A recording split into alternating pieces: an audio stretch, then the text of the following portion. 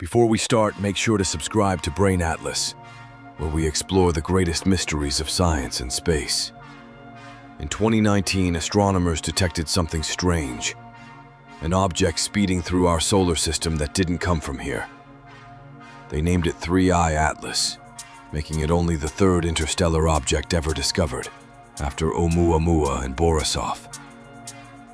Unlike normal comets, it's moving unusually fast and doesn't seem to follow the sun's gravity perfectly. And on Wednesday, 2025, it'll reach its closest point to the sun.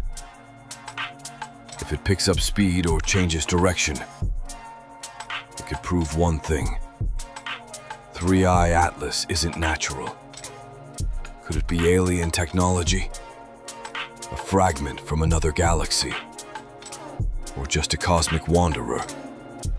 For now, no one knows. Follow Brain Atlas for more cosmic mysteries that science is still trying to solve.